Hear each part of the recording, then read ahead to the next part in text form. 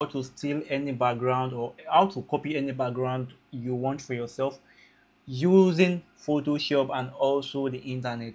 So the most social media I use is the Instagram. So that's where I take all some of my backgrounds from. So and I'll show you how I do that. So now I'm the exploit page of Instagram right now. So I'm going to scroll down and see the particular background I love to use. So I'm going to click on the particular one I want to use, which is this one over here. So you can keep scrolling and check the one you want. So but this is the one I will be loving to use right now. I'll click on it. What I just need to do right now is to do what? I'll click on the three dot over here and I'm going to click on copy. Then I'll do what? I'll go to another site, a website called Insta Downloader. Insta Downloader.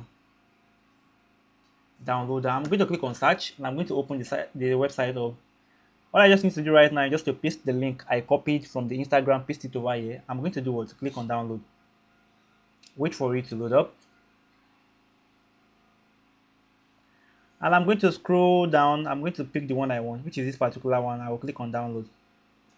So once it does, right now it's going to be on my PC.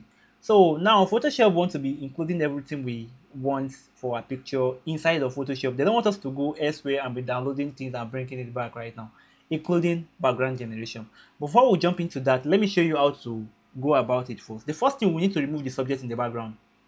I'll do what? I'll drag it down into Photoshop. And here's the picture we'll be making use of right now, as you can see. All I just need to do right now is to pick on my polygonal lasso tool and I'm going to circle around the subject. But trust me, to be able to achieve this thing perfectly, you'll be needing Photoshop 2024 or Photoshop 2025. So you need a paid version of Photoshop for you to be able to achieve this seamlessly and actually steal the background you want or copy the background designs you want. So let me say I'm done with the selection right now. All I just need to do right now is to click on my generative fill. And if you're not using Photoshop 2024, 2025, you won't have this option in your PC.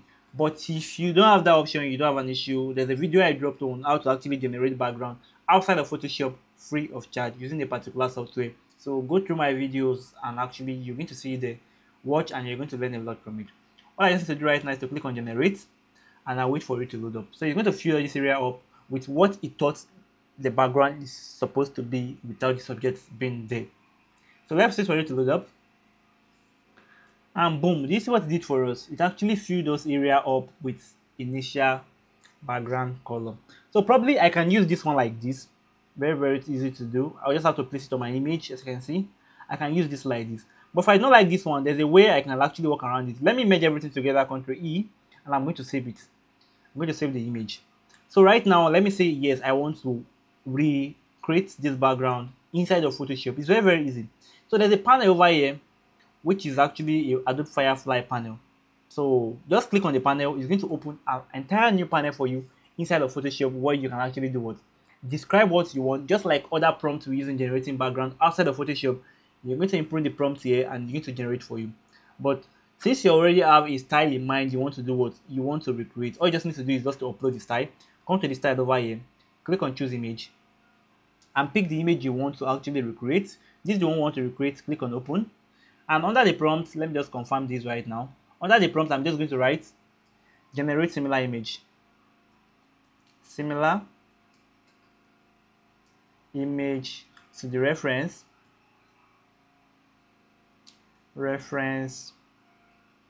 attached below, below, and you're good to go. Just click on generate and wait for it to load up. And it's going to do what? It's going to generate 3 different variants for you of the background you want. All you just need to do is for you to select what you want and you export the image. Very, very simple as that. Let's see what it's going to give to us right now. And boom, do you see what it did for us?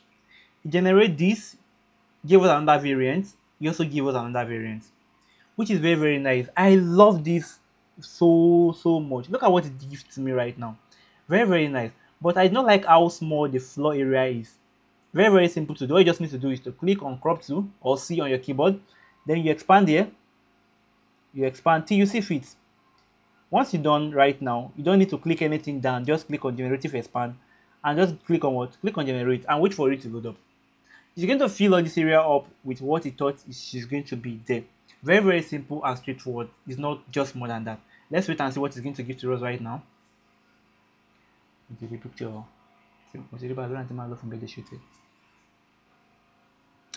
Boom. Look at what it did for us. It expanded the background. It gave us 3 variants, 1, 2, and 3. All you just need to do is just to export your picture and you are good to go. Very, very simple and straightforward. We just generated the background inside of Photoshop using a reference. And if you don't want to use a reference, you just want to use a prompt alone, it's very, very easy to do. All you just need to do is to input the prompt you want on the picture, then you are good to go. If this video helped, don't forget to drop a like. Someone out there might be in this video. See you guys on my next video tutorial. Reflex out.